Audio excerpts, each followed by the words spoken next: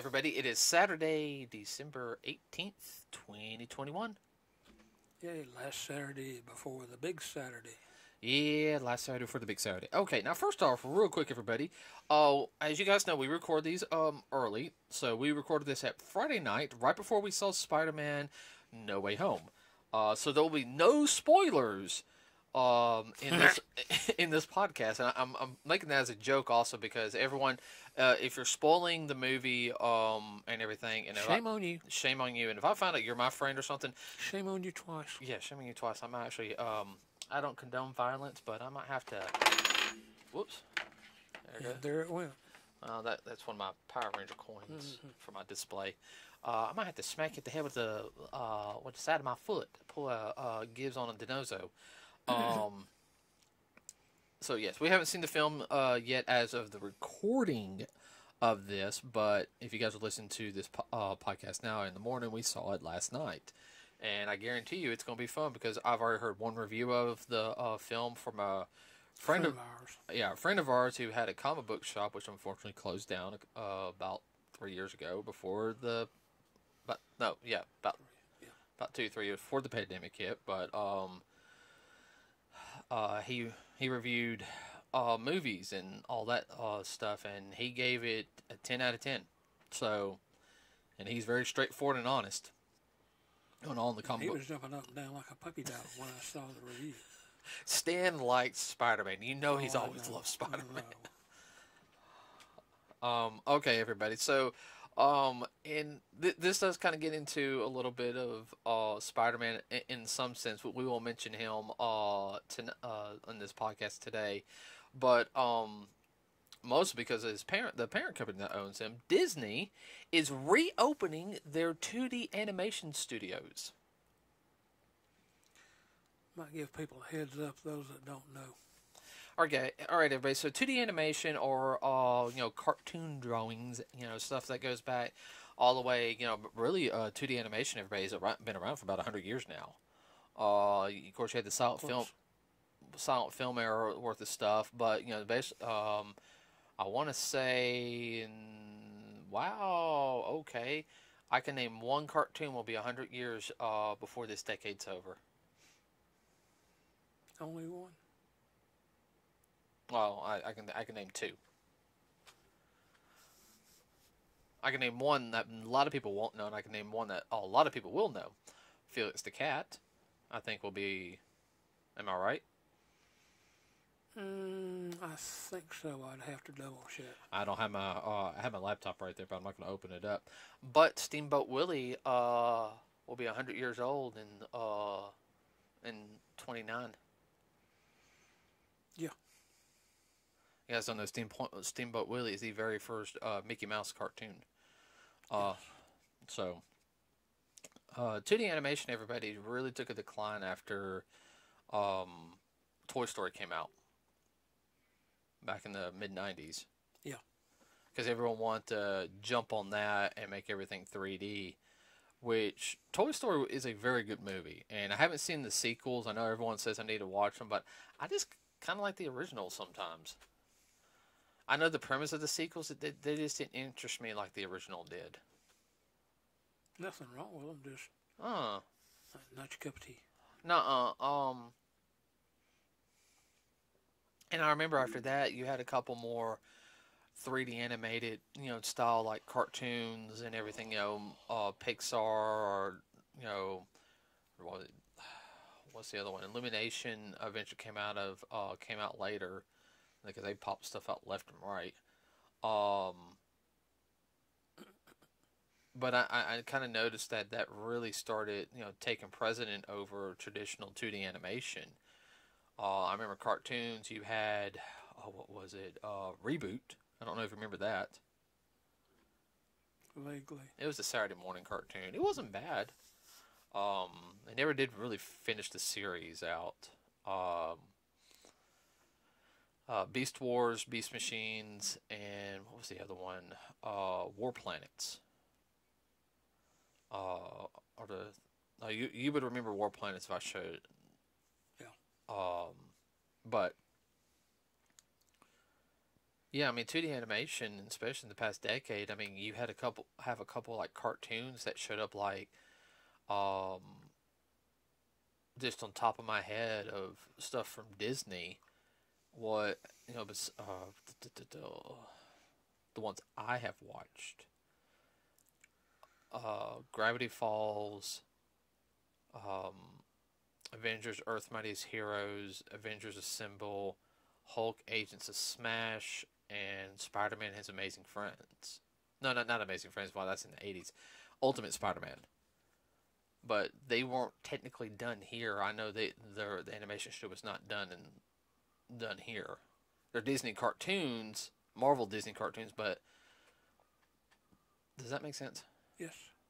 I mean, the only Disney, I mean, Gravity Falls, I know was done here in the States, and it took a couple of years to finish it because the guy behind it wanted to do more 2D animation. He took his time on it. He didn't rush it. No, he didn't rush it. You would actually like it. Now, no, no, I think it's DuckTales, the 2016 one, but there hasn't been a 2D animated film that I can think of that was made here in the States, let alone Disney. Oh my gosh, almost like 20 years. Mm-hmm. I mean, even the same thing over anything from like Hollywood and everything. I don't think there has been. I mean, we've gotten our anime movies. What about Aladdin? Aladdin came out in the 90s. Came out like in 92 or so. Okay. Because that had 3 movies. You had the first one came out in theaters. It was like 92, 93. Well, they had a series too. Yeah, they did.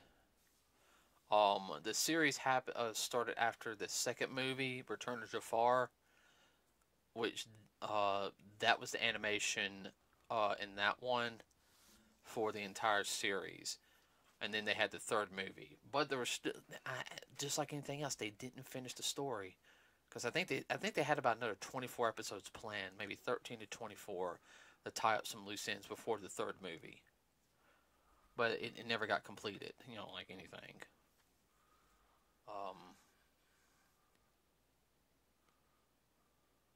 Pinheads and pencil necks. Yeah. Well,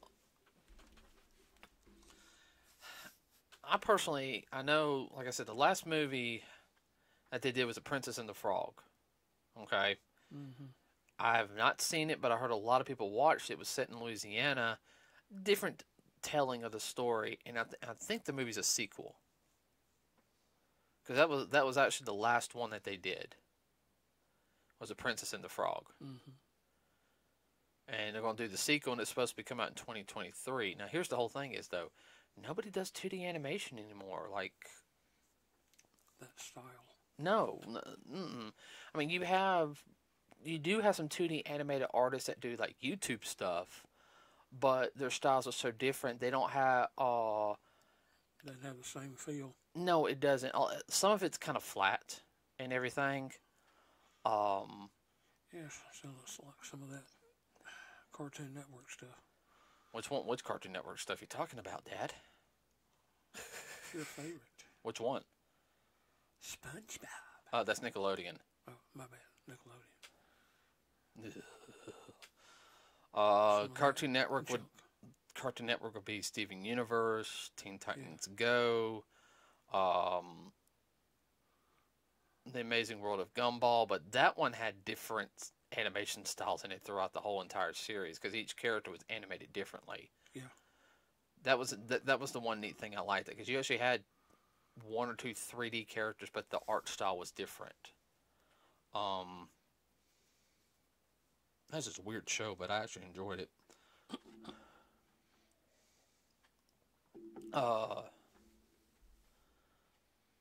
You had regular show, but that's more of an adult style cartoon. I can't think of anything. No, like I said, most of the 2D stuff, you know, that has a traditional 2D animation, which has a small blend of 3D now, just to clean up stuff and make it flow better is like the Japanese animation that we watch. Well, that's a whole different style. I know, but I mean that's the only places that I can think of.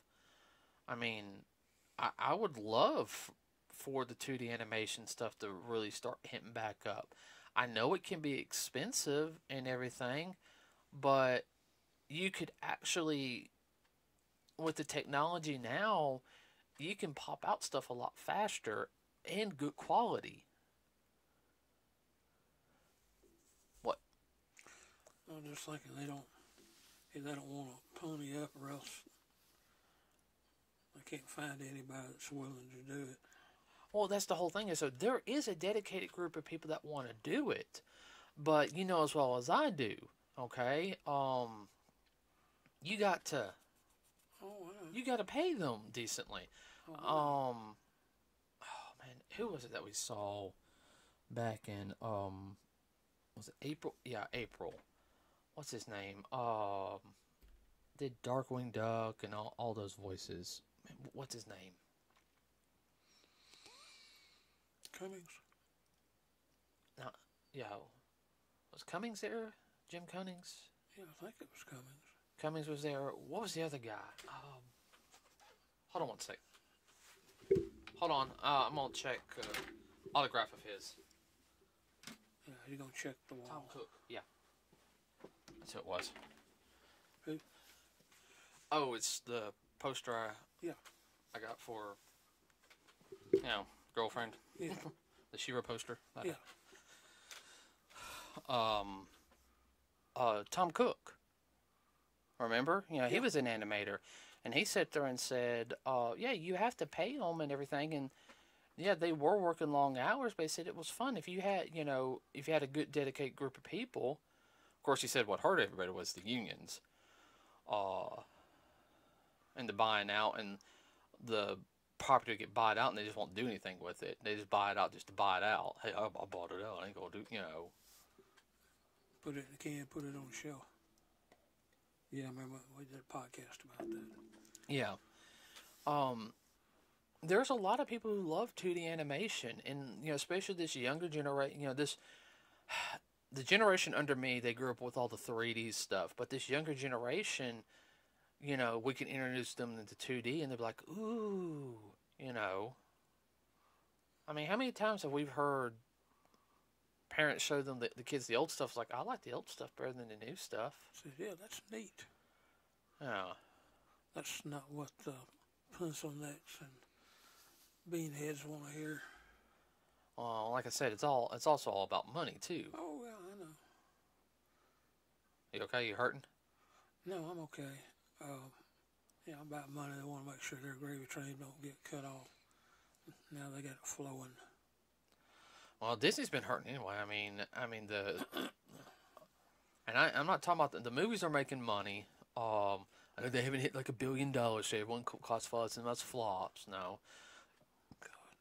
God. I ain't gonna get into that one. Now I don't know about. I mean, I know the Disney Marvel movies have made money. So they all made their money back and everything. Maybe not in toy sales or anything, but Disney. Box office. Yeah, but Disney in the past couple of years, they just haven't produced a lot of good stuff. I mean, they have their Disney Junior stuff, which I've seen that's not bad, but most of that's 3D animated. Yeah. I mean, if everyone doesn't know, when I was growing up with Disney, and this was actually before, let everybody know, this was before Toon Disney and all that other stuff. I mean, down here we had, we had the Disney Afternoon, which was all syndicated cartoons. But I mean, for about 3 years, I mean, I knew from 3 to 5 there was something to watch. That wasn't sports related. Oop, did I say that? No, it wasn't sports related. No, it was not.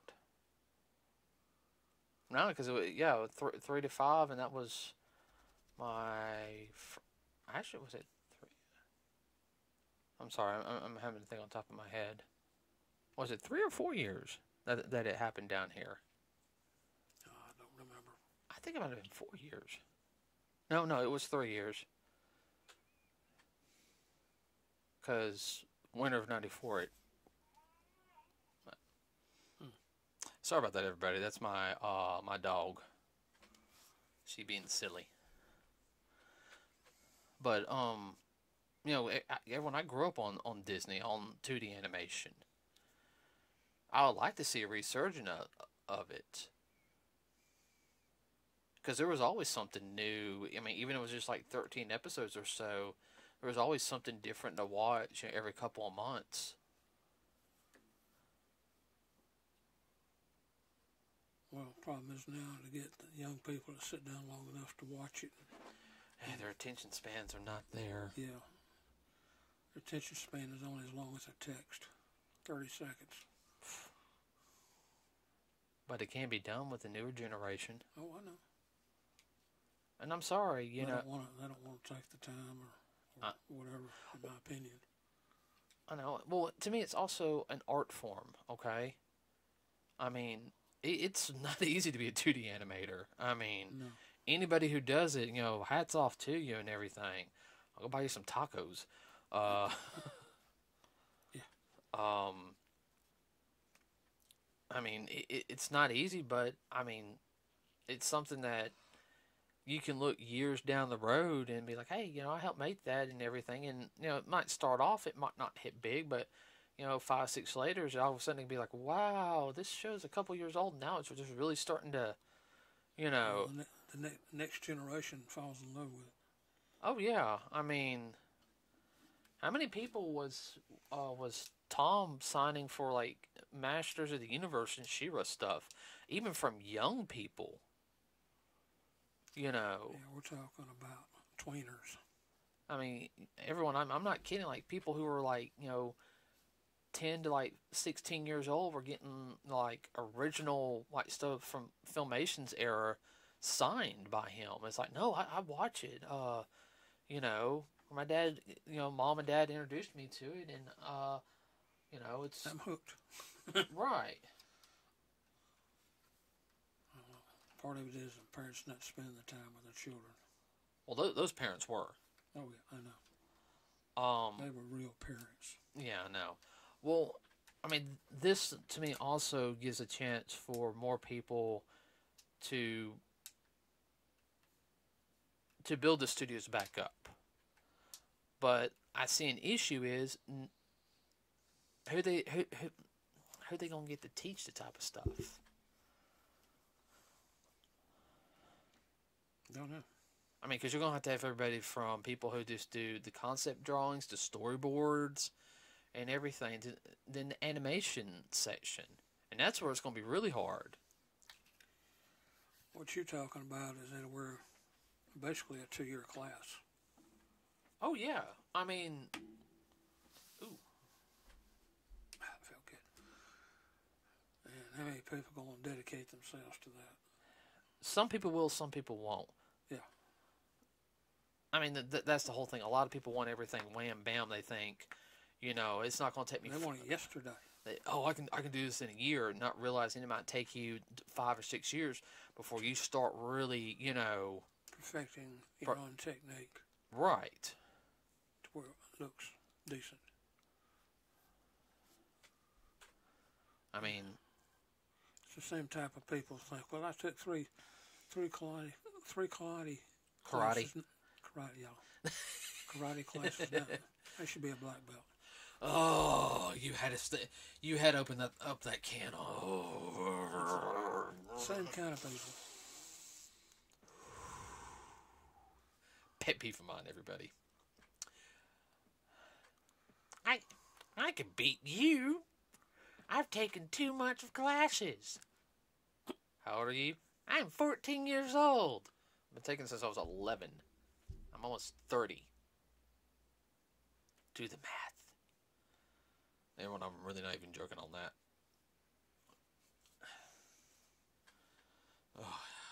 Oh.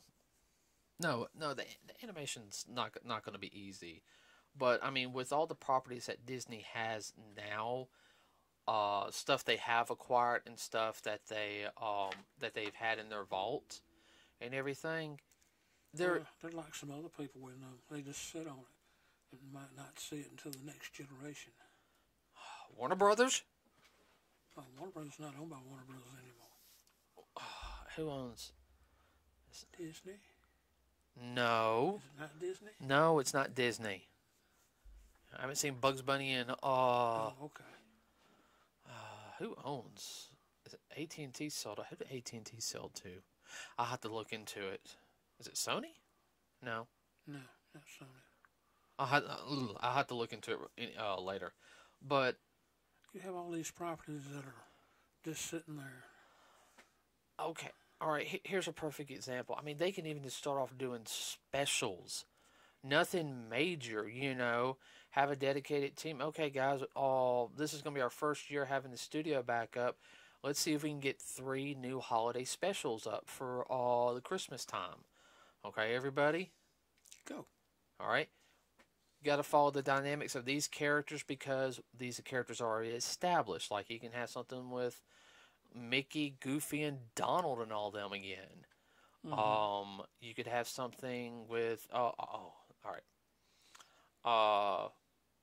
Chip and Dale. Now I know there's supposed to be like a Chip and Dale series, but like I say, it looks a little 2D. Like I'm talking about like flat and everything. Well, you know what I mean, because even the old like Bugs Bunny stuff, even like in the '60s, where they weren't as refined as the original '40s ones were. Sometimes the '50s and '60s ones were. They still had a different feel. Still look better than some of the stuff from this day and age. Okay, all right. Let's be honest. Tom and Jerry is a good example. They went through so many incarnations. Oh yeah, no. So many different hands. Oh yeah. Oh yeah, no. I tell you, you know what? Even though Disney, if they really want to, if they really want to push people and everything, not only study the classic, you know, back when Walt Disney was in charge of and everything, but I can tell you one animator they need to study. Who? Tex Avery. Yeah. I mean, his stuff almost look. I mean, everyone. If you don't know who Tex Avery is, he was a famous animator for Warner Brothers, and he did a ton of stuff. His art style is very unique, and sometimes it almost looked like more than 2D. Yeah, 3D-ish. The way he did things. Oh man, can you imagine if he was alive today? He had all the knowledge of how to do stuff. Or even the 80s and 90s, Dad. Mm-hmm. You found somebody that caliber. Yeah. Well, a lot of the Disney stuff, movies in 80s and 90s, had a little bit of a Tex Avery feel to it. Yeah. So, I mean, They evidently had studied him or his style. I know. But that's what it's going to take. It's going to take some dedicated people that sit back and look and, this person did this, this person did this. Can we combine the two, or can we use something similar I mean, it's not going to be something and over. make it our own? It's not going to be overnight at all. Oh, no. It'll take several years. But it's something that can be done. Yeah. I don't know. Hopefully Disney will do it right. But if they're opening up their animation studio again, there's going to be a lot of things they're going to have to do. So it depends on where they open it. Oh, it's going to be in Florida. No, okay. You don't think the governor of Florida's not already working on? No, I want it here. You know. Because they still have the animation studio down at Disney.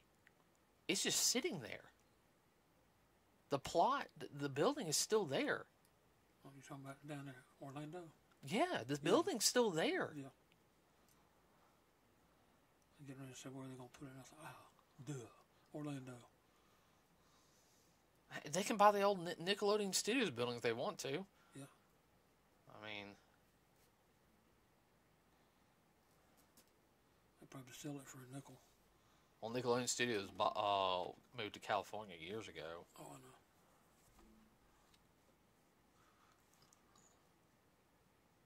So, Yeah, that might well be a good buy for them. Yeah, they can get a heck of a tax write-off on that. I mean, they can even turn that into the Marvel Animation Studio. Mm-hmm. Hey, we just got Marvel just a little bit down the road from us because, we want to keep it a little separate, so the two groups don't clash. Or whatever. I'll have to look again some of those Disney films. Well, everybody, I think we're going to end it here for today. I know a lot of people have things they got to do. It's just a couple of days before Christmas. The big man comes. Yeah, the big red man comes down the chimney or whatever, through the ventilation shaft or what? Ventilation shaft. Now you're starting to sound like a Marvel movie now. I was thinking Die Hard. Okay. All